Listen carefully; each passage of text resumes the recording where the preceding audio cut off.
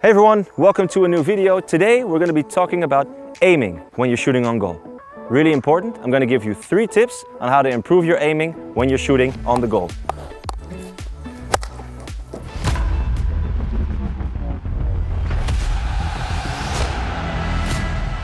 Alright, so step 1, really important, the hands.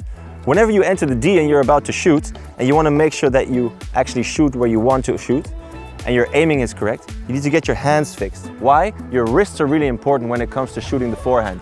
So you need to make sure that you're steady, you got your hands at the right place to the grip. You don't want to be too close because you're not going to get too contact. You don't want to be open because otherwise you're not comfortable. You need to make sure your hands are in the right position, and from here you can get the right shot out. Alright, so like I said, the hands are important. Why? Because the most important thing is getting the right contact on the ball when you want to shoot in a certain corner.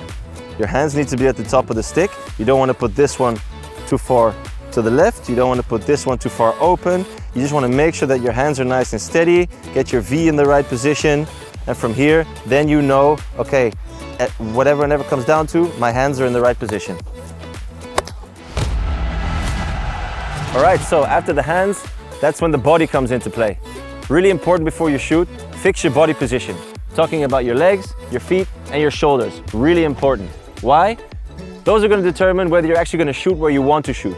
So, if you get to the D and you're in the right position, you need to make sure that your left foot is in the right position compared to the ball. Yeah, not too far away, not too close, exactly at the right position, about 1 stick off the ball. All right, so besides your feet, your shoulders are also really important. Why? Because your shoulders are going to determine where you're going to shoot, especially because your arms are on the stick. The way your shoulders are set up, they're going to determine how your arms are moving. So if you want to shoot in the long corner, you need to make sure that your shoulders are actually aiming towards the long corner. If you want to aim left, you aim left. If you want to aim right, there. And you need to make sure your shoulders are always aiming where you want to shoot. All right, so besides the hands and the body, maybe even the most important one is about to come, and it's the mind. Why? You need to visualize where you're going to shoot. If I want to shoot in the bottom right corner, then I need to visualize that I'm going to shoot there. I need to believe that I'm going to shoot there. And it's really important, it's been proven as well, that if you focus and look where you want to shoot, you're actually going to get a better result out of 10 times when you practice it. So, when you come into the D, do not only think I'm shooting at goal, but actually believe that you're shooting in a certain corner where you want to aim. So if for me that's bottom right, I need to fix my hands, I need to fix my legs, I need to fix my body, and then with my mind I look at the corner, and then I know bottom right is where I'm going to shoot.